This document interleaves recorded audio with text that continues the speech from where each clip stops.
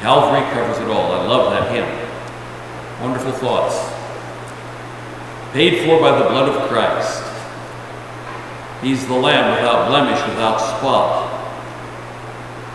Calvary covers it all. Doesn't matter what your past is like. Doesn't matter what you've gone through. Calvary covers it all. What a wonderful thought. Please take your Bibles and turn first to that passage over in 2 Corinthians chapter 12, verse 14, and then we'll look toward the end of the message at 1 Timothy 5, verse 4. Today is Parents' Day, and the question we raise is, do parents provide for children, or children provide for parents? And as you're taking and turning in your Bibles to those locations, let me strongly encourage you to read this article, Creation, Evolution, and the Handicap. Just this week, I'm on a mailing list from a public policy think tank, and they had an article about a child that they know is anencephalic. It hasn't been born yet. That means has no brain. But the parents have decided to bring the child to full term, not because they want to love that baby, but so that they can donate the baby's organs. Bring the child to full term to kill the baby, to give the organs to someone else. You know, if you believe in evolution, things like that have no moral implications. If you believe in evolution, you might as well, as the governor of Colorado about 20 years ago said, much to the horror of many, the old people need to get out of the way and make room for all the young people who are coming up. He strongly encouraged and promoted euthanasia and assisted suicide, physician-assisted suicide. People, that's the culture we live in, and that's the culture that you may experience if you don't see it coming down the road. I encourage you to read that article. We'll be saying a few more words about that toward the end of the message. Proverbs chapter 1 tells us the purpose of the book of Proverbs: to teach us wisdom, justice, judgment, and equity.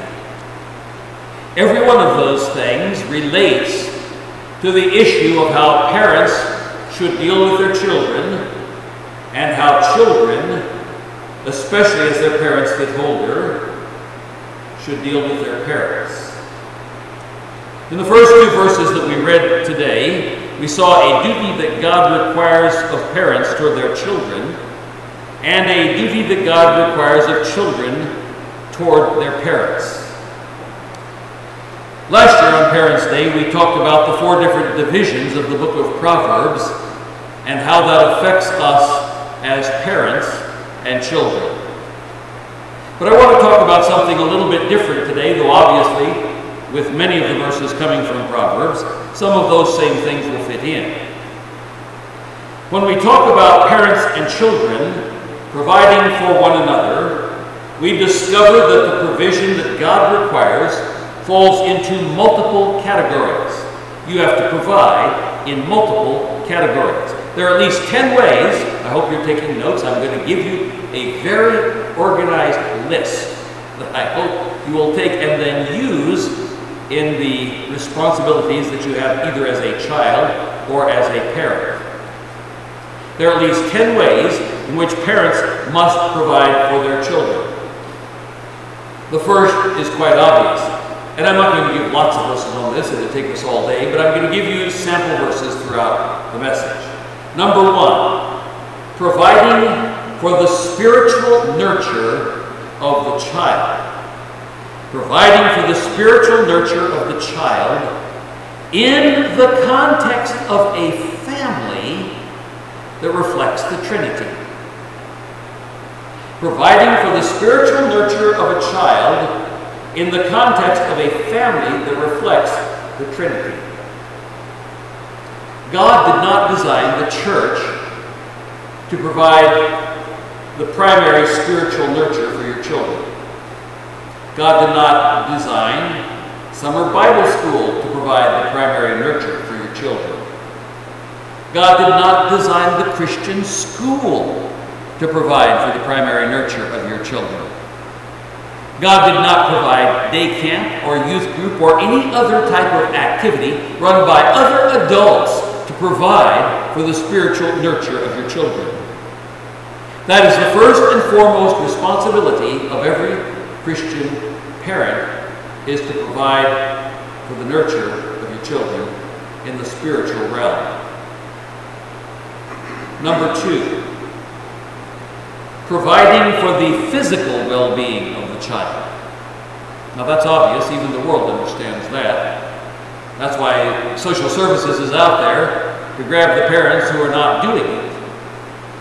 Because the world in general likes little kids, not like W.C. Fields, who couldn't stand kids. The world knows that we're supposed to take care of children.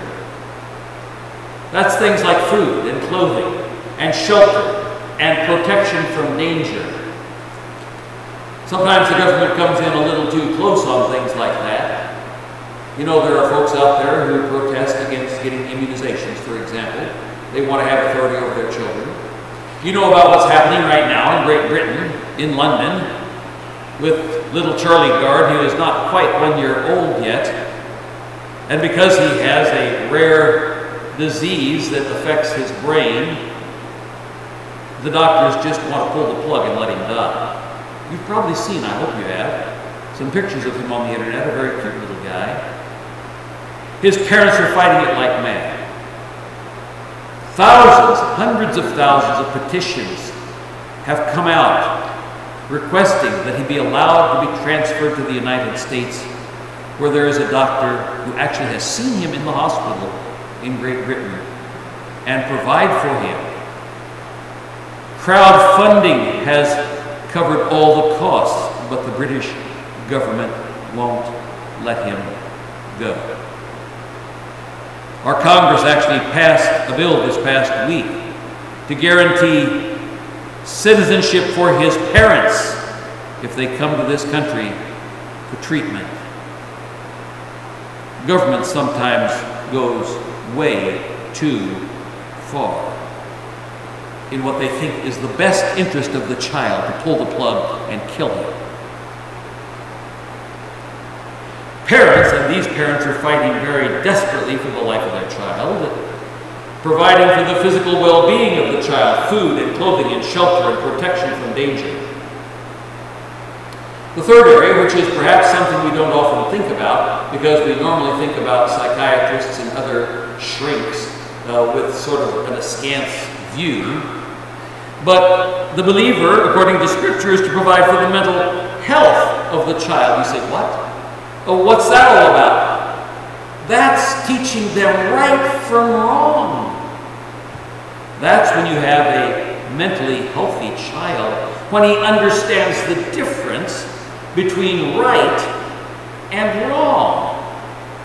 The child who can't tell the difference between right and wrong, the child that has no conscience, the child that has seared his conscience or has been taught to sear his conscience by his parents, doesn't view the world from the realistic viewpoint, that is God's viewpoint. He only views the world from the personal, selfish, self-centered viewpoint of what's good he thinks for him. Number 4. We're going to go back and fill verses in on these, but I want you to get them. I hope we can get through this. Number 4. Providing for the emotional stability of the child. Did you know there is one key thing? Just one key thing that parents can do to provide for the emotional stability of the child. The child that is confident, that will have emotional stability, is the child who knows not only that his parents love him, but that his parents love one another. When the father loves the wife in the same manner that Christ loves the church.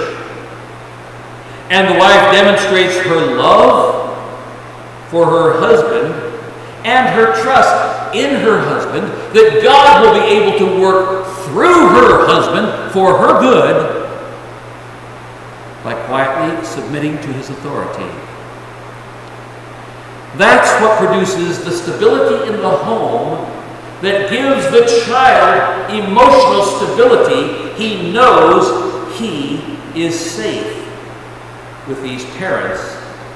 He knows their love is real because he sees their love as they love one another. Not as they're fighting with each other, not as they're throwing things at each other, not as they're having temper tantrums and beating on the doors and kicking their feet, but as they love one another and reflect the love of Jesus Christ and our Heavenly Father. Then they can believe that there is a God who is like that, because they see him reflected in Dad and Mom. Number 5 is very important. Very important. Providing for the moral purity of the child. Providing for the moral purity of the child. How do you do that? Well, first, we have to teach the moral principles of the book of Proverbs and elsewhere throughout the Scripture, in particular, God's holy standard of marriage. One man and one woman for life, till death do us part. When they understand that life is not a merry-go-round where you can get on and off and on and off and on and off with different partners, when they understand moral purity, that will give them a solid peace that nothing can take from them. We have more to say about that in a few moments. But teaching the moral principles and God's standards for marriage, guarding the child from sinful friends, guarding the child from sinful activities, guarding the child from sinful people who would take advantage of the child. There are adults out there who do that. And lots of them try to creep into churches and get involved in child and youth activities so that they can, as moral perverts, harm children. And I'm always happy when I hear that somebody like that has gone to jail and they've thrown the key away. Number 6. Here's one that most of us think about, especially as we get older and our children get older and we've accumulated stuff.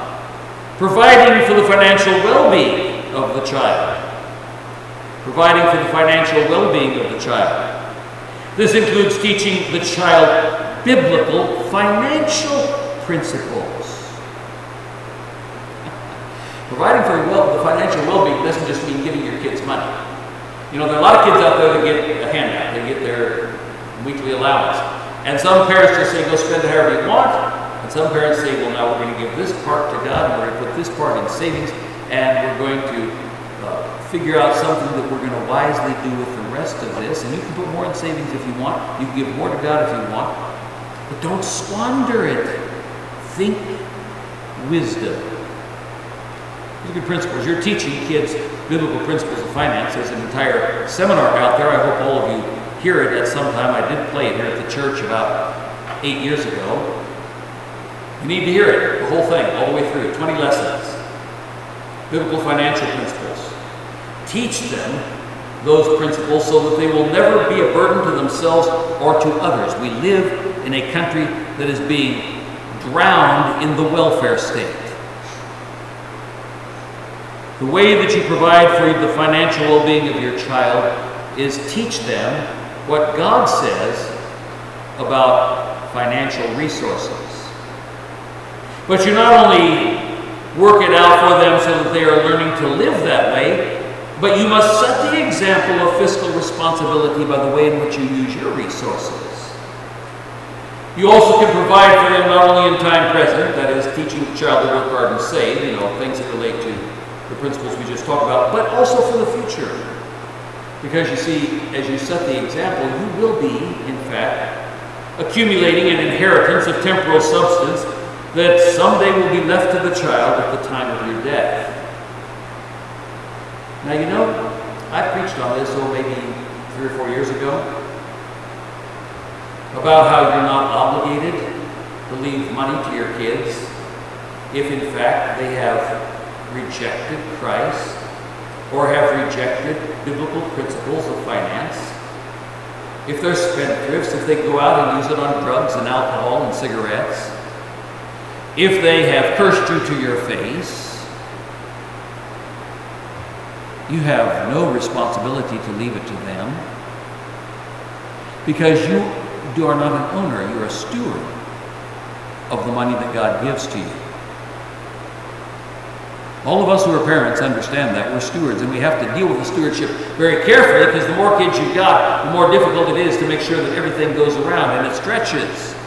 But we're not owners, we're stewards. You don't have to leave it to a child who is in rebellion against you or in rebellion against God.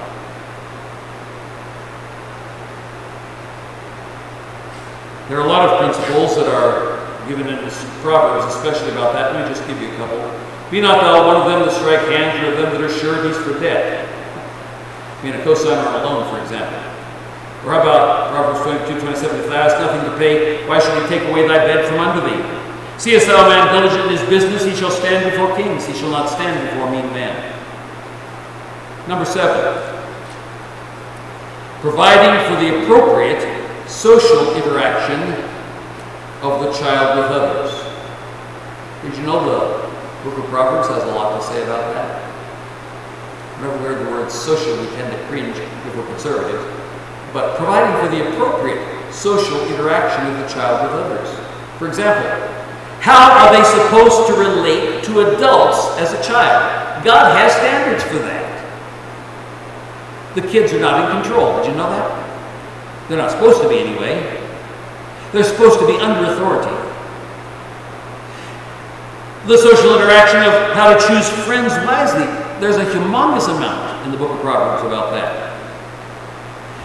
The social interaction of how to avoid wrong friends, or how to relate to siblings, your brothers or your sisters. Oh, all you girls out there, how to relate to your sisters. The Bible has something to say about that. You know that? Parents are supposed to teach it. We're supposed to teach our children how to respond to not only the authority of the parents, but to others. That's the context of the home. It's a training ground so that when they get out of the home, they'll know the principles of authority. How to respond to the authority that God has placed in the child's life. How do you socially interact? Let me give you a couple of illustrations from Scripture. Who should you avoid, for example? Proverbs 22, 24, and 25. Make no friendship with an angry man, and with a furious man thou shalt not go, lest thou learn his ways, and get a snare to thy soul. That's dealing with social interactions. Certain kind of people that you don't have for friends, because otherwise you become like your friends. That area about social interaction also involves teaching a child how to control his tongue and his mouth, as well as many other areas of human behavior and social interaction, learning how to control the temper, learning not to whine, learning not to pout, learning not to be a bully, learning not to try to buck the system, learning to be friendly, and so on and so on. You're teaching your children to be mature adults. That's an important heritage to pass on. Let me give you just a few that relate to the mouth. Proverbs 22, 17 through 21. Bow down thine ear and hear the words of the wise. Apply thine heart unto my knowledge. For it is a pleasant thing if thou keep them within thee. They shall withal be fitted in thy lips. Have not I written to thee excellent things in counsels and knowledge, that I might make thee know the certainty of the words of truth, that thou might answer, that's speaking, that's using your mouth, that thou might answer the words of truth to them that send thee. You know, the book of James is loaded with that issue of the tongue. If any man among you seem to be religious and bridleth not his tongue, but deceiveth his own heart, this man's religion is vain. Even so the tongue is a little member, and boasteth great things. Behold, how great a matter a little fire kindleth. And the tongue is a fire, a world of iniquity. So is the tongue among our members, that it defileth the whole body, and setteth on fire the course of nature, and it is set on fire of hell. James 3:8. But the tongue can no man tame. It is an unruly evil, full of deadly poison. You can't tame it by yourself. It's not a matter of personal self-control. It's a matter of being filled with the Spirit of God. For out of the heart, Jesus said, the mouth speaketh. What comes out of your mouth? It tells the world what's in your heart. That's why that number one issue of spiritual provision for your children is so important, because only the Word of God can cleanse their hearts and produce good fruit that comes out their mouth, not only to the glory of God, but within the social interaction to the benefit of others. 1 Peter 3:10. Do you like being alive? Do you like it when you have a good day? You know, do you really not like it when you have a bad hair day? Peter tells you how to have a good day and not a bad hair day. For he that will love life and see good days, now here it is, let him refrain his tongue from evil and his lips that they speak no guile. Guile is deceit. In other words, don't lie. John 8:44, Jesus says that all lies are from the devil. The devil is the father of lies. When you tell a lie to get yourself out of a difficult situation, what you are doing is trusting the devil to get you out of the situation, rather than trusting the one who is the truth to get you out of the situation. Jesus said, I am the way, the truth, and the life. When you tell the truth, you're trusting God. When you tell a lie, you're trusting the devil. You may never have thought of that, but you better think about it the next time you want to open your mouth and tell a lie. You're trusting the devil to get you out of that difficult spot that you stupidly got into. 1 John 3, verse 18.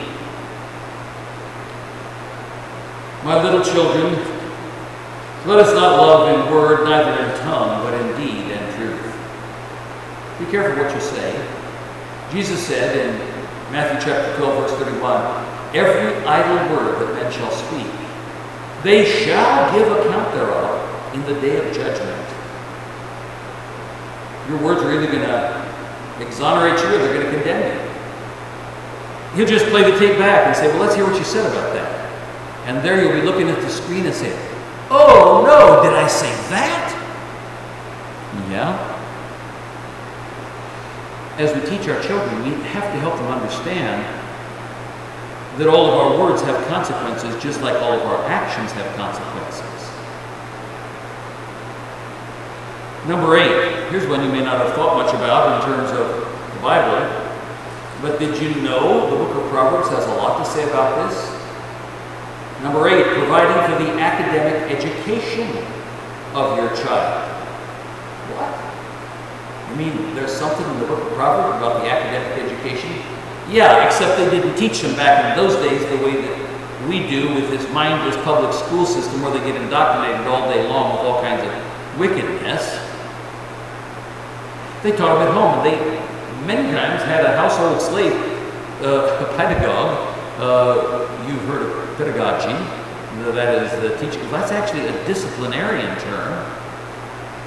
That instructor had the right to beat the child if he didn't learn his lessons. Book of Proverbs has a lot to say about academics. A key word for academic learning in the Bible is the word instruction. It is, in fact, one of the key reasons that the book of Proverbs was written. Let me give you just a few verses from that one book. Back there, when we talked about those verses where it talks about the purpose. It says, to know wisdom and instruction, to perceive the words of understanding, to receive the instruction of wisdom, justice, and judgment, and equity. And he tells you where you have to start. It was the very first thing that parents are responsible for their children. Verse 7 tells us, the fear of the Lord is the beginning of knowledge, but fools despise wisdom and instruction. It's the communication, the passing on of the spiritual heritage that is essential. Let me just read you a few of these verses. I won't list all the references. I mean, this is all the way through the book of Proverbs. I mean, it's over and over. My son, hear the instruction of thy father, and forsake not the law of thy mother. That's parents teaching their kids. Hear ye children the instruction of a father, and attend to no understanding. Take fast hold of instruction, let her not go, keep her, she is thy life. And say, how have I hated instruction, and my heart despised reproof. He shall die without instruction, and in the greatness of his folly he shall go astray. For the commandment is a lamp, and the law is light, and the reproofs of instruction are the way of life. You know, all of you, when you grow up, all you young people especially, you're probably going to have a job. It's going to be your way of life. It's going to be what you do for the rest of your life. Now, some of you may do more than one thing. You may start out in something and think, man, there is no way I'm ever going to manage to finish this, but I see from my experience, now here's something I really enjoy doing, and that's what I'm going to focus on for the rest of my life. God has gifted you, we'll talk about that in a second, God has gifted you with certain talents and abilities and spiritual gifts that he designs for you to use and to maximize your potential. And parents, we are responsible for directing our children so that they can maximize the potential that God has given to them. Hear instruction and be wise, and refuse it not. Receive instruction, not silver, and knowledge rather than choice gold. Give instruction to a wise man, and he will be yet wiser. Teach a just man, and he will increase in learning. This is academic, folks. He is in the way of life that keepeth instruction, but he that refuseth reproof erreth. Whoso loveth instruction loveth knowledge. That's academic. But he that hateth reproof is brutish.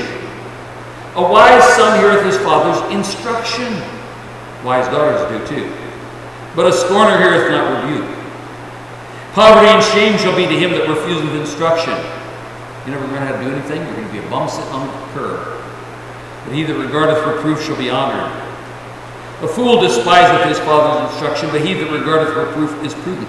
Do you notice how many times reproof is set in contrast with instruction? He that refuseth instruction despiseth his own soul, but he that heareth reproof getteth understanding. The fear of the Lord is the instruction of wisdom, and before honor is humility. You know, I've run into so many people.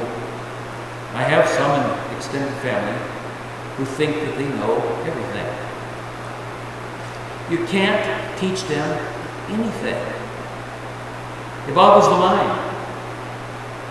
And you know, those ones who know everything are absolutely not successful at anything. Because they think they know it all. Nobody can teach them how to do this or that or the other thing. So they never learn, and so they never get good at anything, and they never do it. They just criticize everybody else who is doing it. The fear of the Lord is the instruction of wisdom, and before honor is humility. Understanding is a wellspring of life to him that hath it, but the instruction of fools is folly. You can't teach a fool. Hear counsel, receive instruction, that thou mayest be wise in thy latter end. Cease, my son. There's a kind of instruction you're not supposed to listen to. It's like the evolutionary stuff and the moral relativism that's being taught in the public school. Cease, my son, to hear the instruction that causeth to err from the words of knowledge. Apply thy heart unto instruction, and thine ears to the word of knowledge. Buy the truth, sell it not, wisdom and instruction and understanding. I think you get the idea.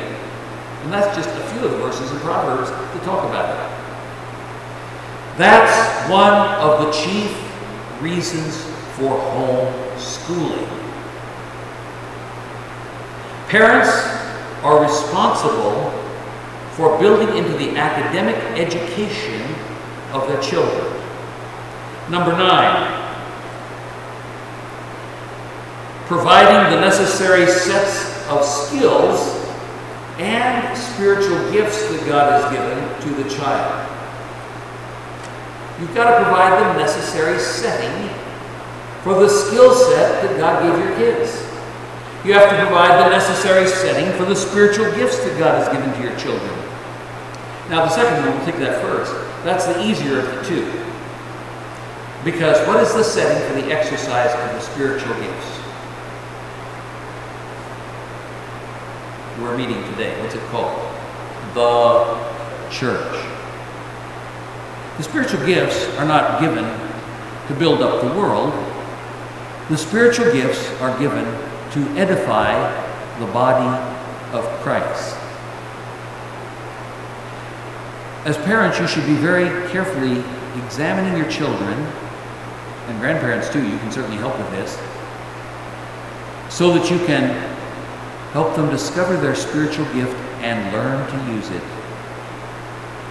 Oh, the same thing is true for their talents. I can remember one of my children was just a tiny little boy, but he loved to carve things out of wood. You know, balsa wood is fun for kids.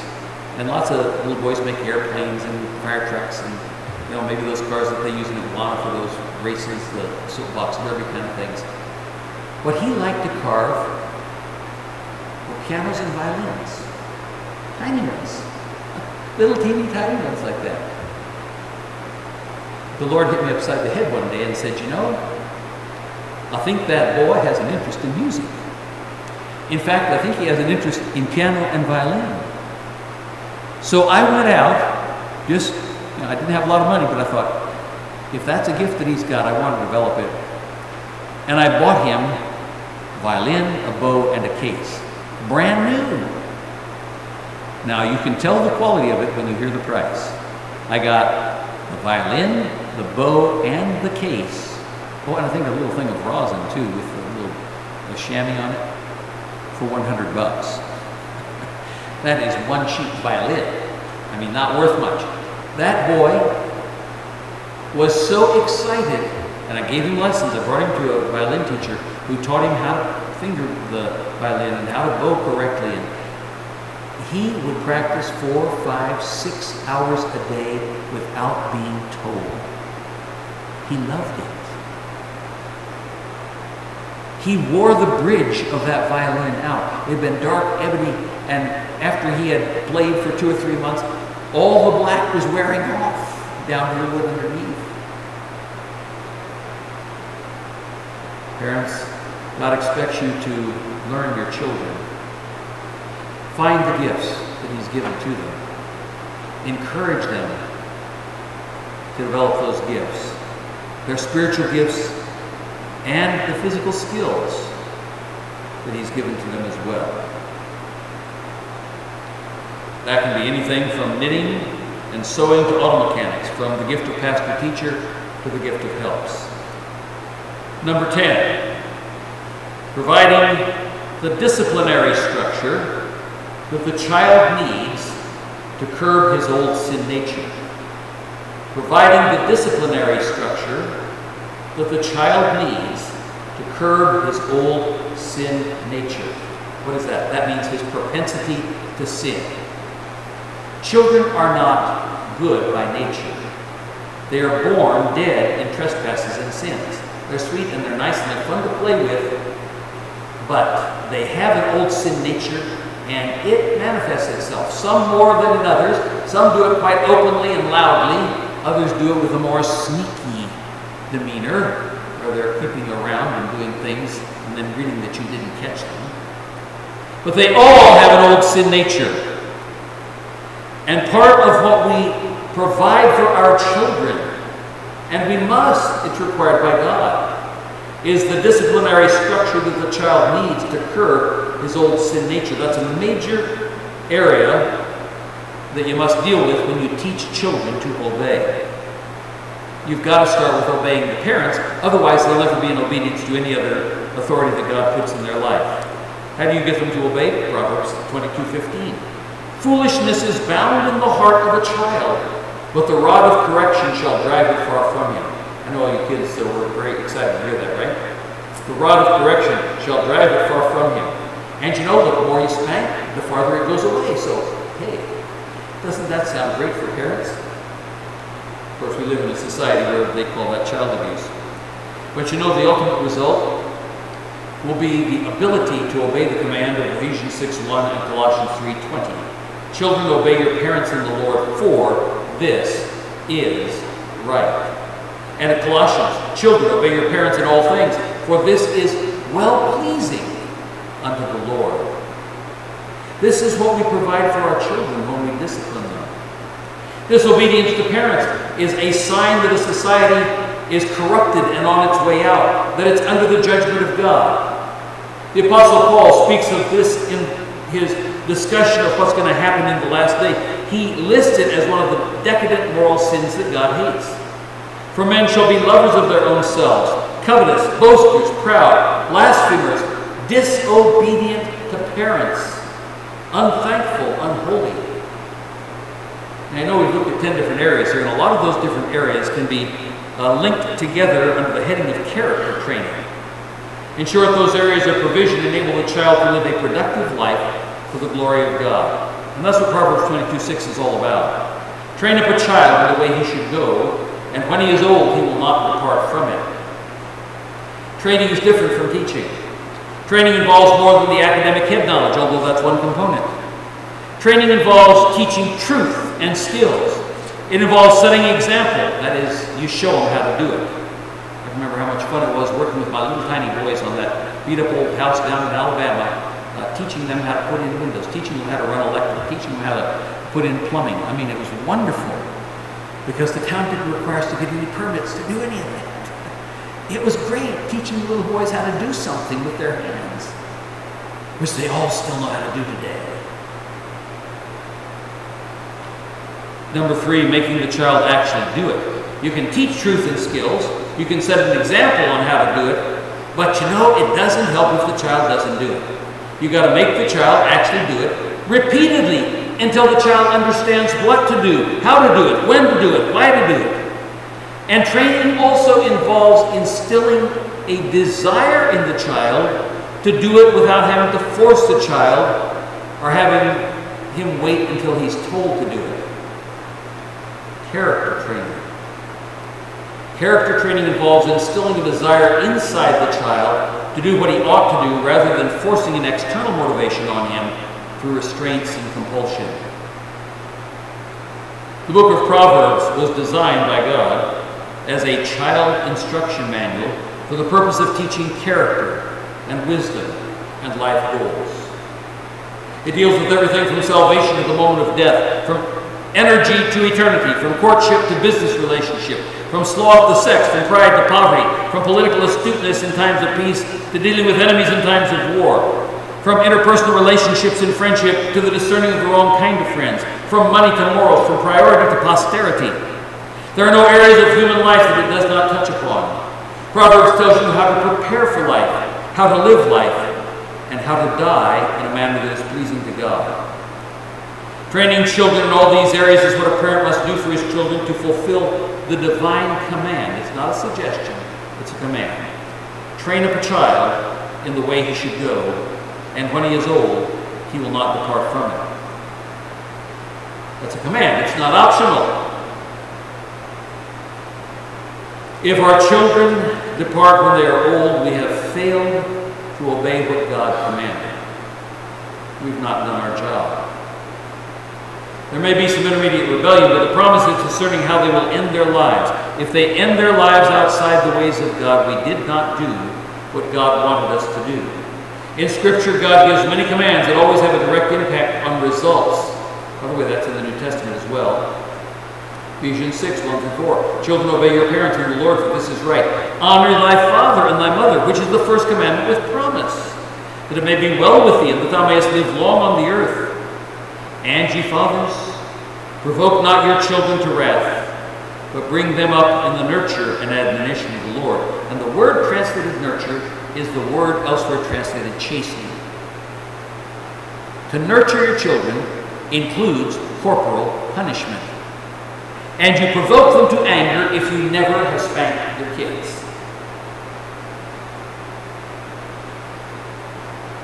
Discipline, instruction, teaching. You know that's the three-legged stool. I've talked about it many times before. But all three legs are necessary, absolutely, in raising children.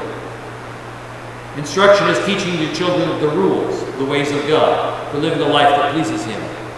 Discipline not only means insisting that the child follow certain basic patterns and habits of life, but it also includes corporal punishment when those little rascals are disobedient, when they're stubborn, when they're recalcitrant.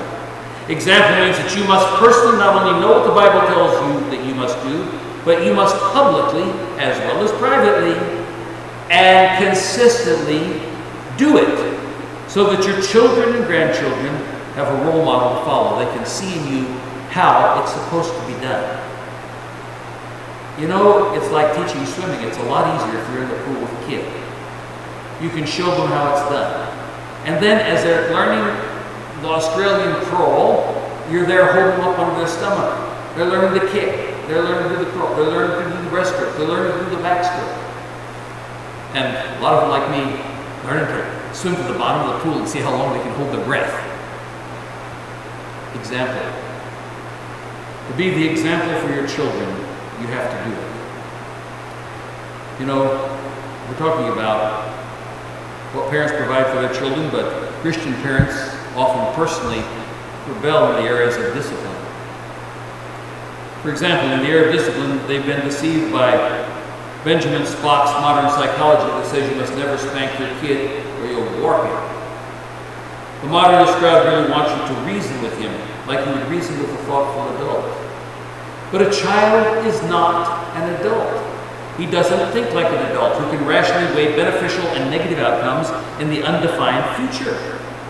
I heard on the radio this past week, they did an experiment in which they offered children a small reward that they could have right then, or a larger reward, like you can get a little candy right now, or you can get a big candy if you wait for an hour. What did most of the children choose? They wanted the little candy now. Deferred gratification is one of the marks of an adult, where we learn to say, yes, Lord, I will obey you now, even though I don't see the results right now. We always want everything right now, right now. It's the microwave mentality. You know, 30 seconds, man, come on, hurry up. Beep it, so that I can get it out. But God takes time to develop character. But the benefits are literally out of this world. Well, if only we could learn that. It really doesn't matter what pop psychology says if the God who made your child tells you to do something different. Some parents have been deceived, but they've also been intimidated by the draconian legal morass of child protective services.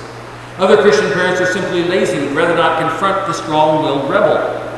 They would rather ignore the little brat so they can lounge on the couch eating chocolate while they watch their daily soap operas, or chat on the phone with their friends, sharing all the latest juicy gossip circulating around the church. Let's talk about example. What are you personally doing, both positive and negative? There are far too many Christian parents and grandparents who say, in effect, do what I say, not what I do. If that's how you live, you're a hypocrite. Jesus called hypocrites hypocrites too. How are you setting the example for your children and grandchildren? What about the area of instruction? Didactic teaching is always necessary to communicate truth. Even Jesus had to stoop to that. He had to resort to didactic teaching because he was dealing with people. But God has given a special responsibility in this area to parents that he has not given to the church. He's not given it to the Christian school, the Christian camp, or the youth group, or the babysitter, the hired tutors. God gives children to parents, not to the government or any other surrogate spoon feeder. You cannot teach what you yourself do not personally know. So you say, well, I'm having a hard time doing the academics. Well, then you need to learn. When Judy and I homeschooled all of our kids, and they all did very well academically when they got out of our home school, we learned a very important secret. I'll share it with you. You only have to stay one day ahead of the child. You can read the textbook as well as they can, and you'll understand it a lot better. You only have to stay one day ahead of the child. You teach in Spanish, learn the lesson for tomorrow. And then tomorrow comes around, you teach that lesson while you're learning the lesson for the next day. How about math? How about creation science? There are incredible resources on that, you know that. How about English grammar? How about spelling and punctuation? Give them a list of spelling words that you've learned, that you've studied.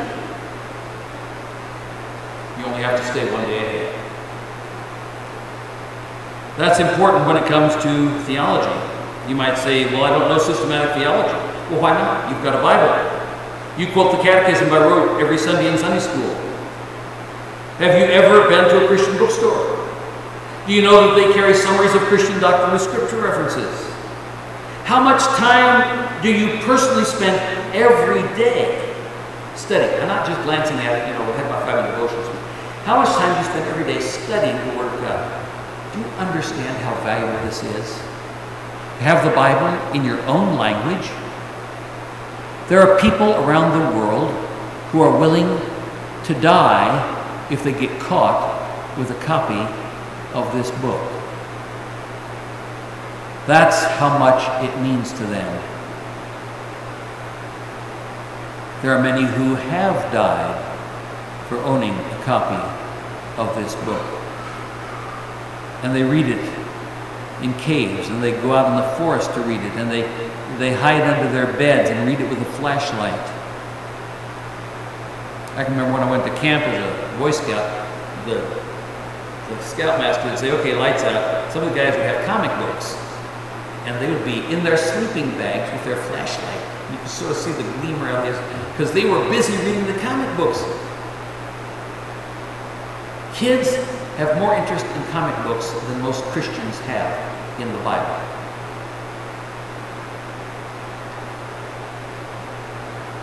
Add it up in your mind. How much time this past week, 7 days,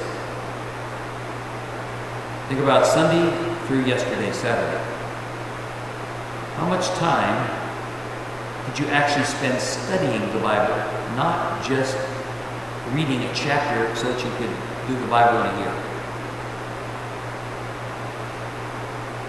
I think we're all going to stand before God and He's going to say, I gave you a treasure and you didn't even bother to look at it. Parents, how can you expect your kids to study the Bible if you don't study the Bible yourself? Instruction, discipline, and example. That's the three-legged stool. We've talked about it many different times. It cannot stand up if one leg is missing. That raises the question, so what exactly does God want us to do? Most Christian parents don't have a clue outside the vague general notion they should teach the kids about Jesus and hope they get saved, and that is really, really weak. It probably means the parent is a sloth when it comes down to studying the Scripture and applying it to himself or herself. We read those opening verses of Proverbs. It's designed to give instruction and wisdom and justice and judgment and equity. Now let's talk about children providing for their parents. That clock is stopped. I just realized it says 5 of 12 and it isn't 5 of 12. Okay, real quick, talk about children providing for their parents. I'm not talking about child slave labor. I'm not talking about sending your kids off to work in a factory to earn family income, although sometimes when my kids were growing up, I wish I could get them out of the house, put them someplace where they really had to work. That's not what I'm talking about. We're talking about the other end of life. The other end of life. Parents provide for children at the beginning of life. Children provide for parents at the end of life. That's that verse in 1 Timothy 5:4. But if any widow have children or nephews, and that word nephews is the word for grandchildren, so you have responsibility to your grandparents too. Let them learn first to show piety at home and to requite their parents. Old English word for to pay them back. They've poured their lives into you. Now they're getting old. It's time for a valuable payback. Why? Because it says, for that is good and acceptable before God. Now this verse in particular is talking about widows. Because the first responsibility for providing for a spouse always falls on the other spouse, not on the children. But the children are the second line of defense when the first line of defense fails. Notice something important in Scripture also. Most people, they fly right over this. They never see it.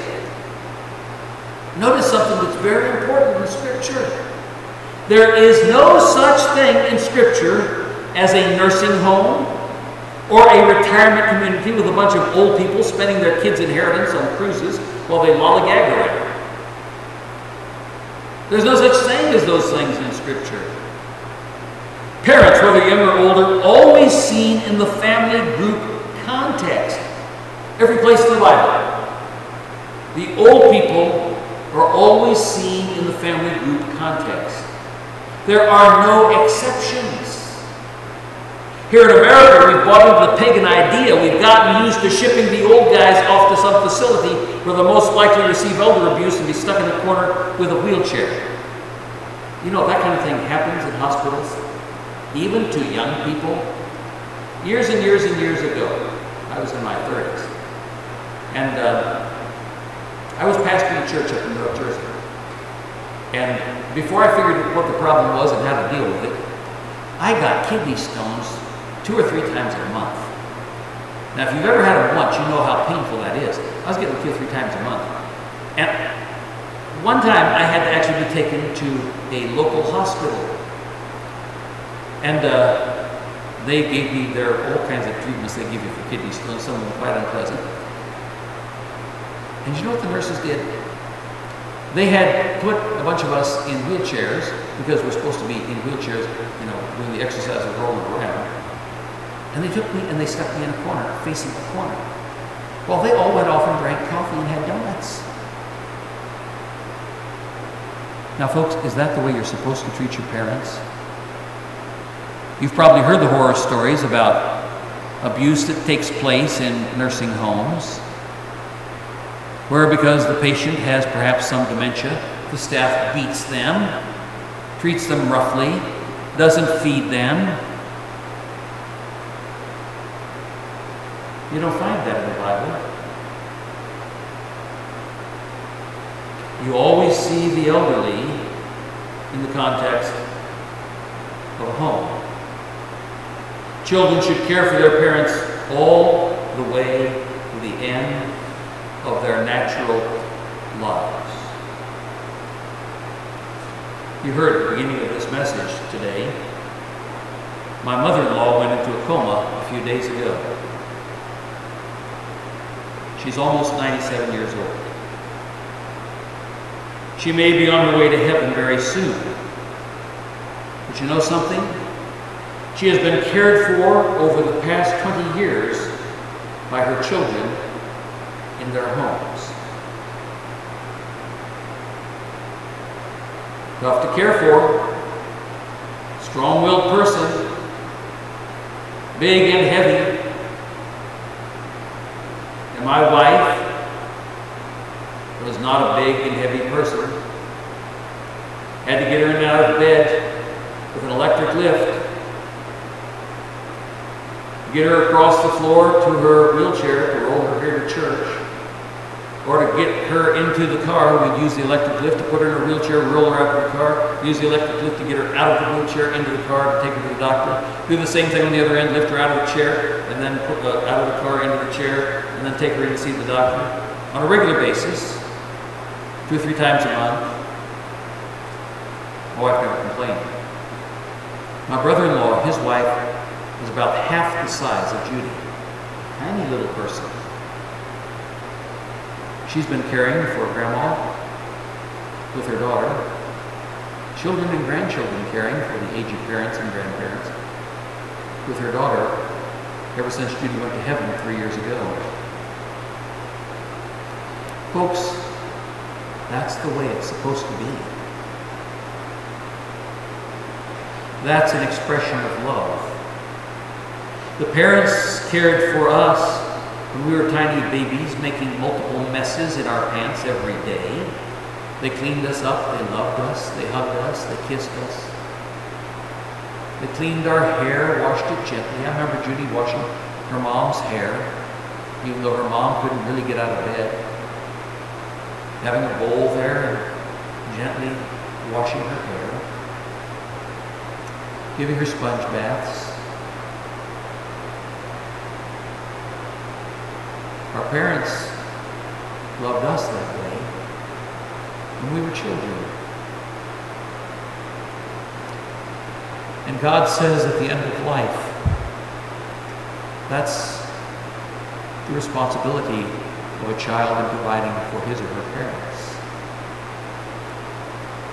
My sister cared for my mother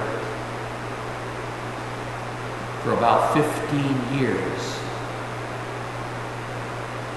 Even after she got where she could no longer speak or move.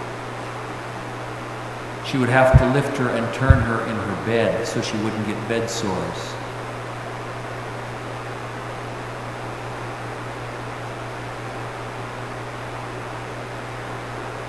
You see, there's a God in heaven who loves us as his children. And we love him as our Heavenly Father.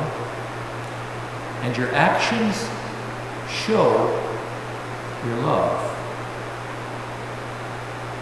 But America has gotten away from it. Your actions prove what you believe. God designed the family to be that way. A seamless web from birth to death.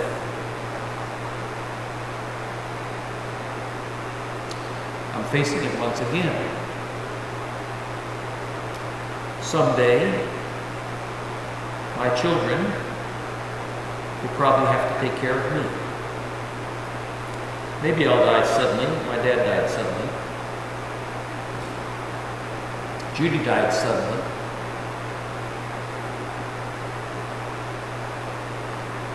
You may or may not die suddenly. What will happen when you get to the point when you cannot care for yourself?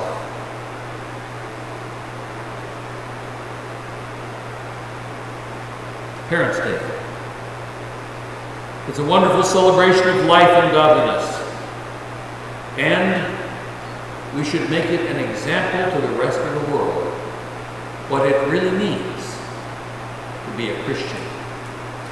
Our gracious Heavenly Father, we thank you once again for your word and for its power, for the amazing different areas of responsibility that we have as parents for our children, and how much of that is mirrored at the end of our lives when our children, if they've learned Scripture, if they've learned their spiritual responsibilities, how they reciprocate, how they reflect with love. With love. What was done for them when they were tiny babies. Our society has become a utilitarian society where the old people, they say, have to get out of the way for the young ones. The young ones never realizing that someday they'll be the old ones.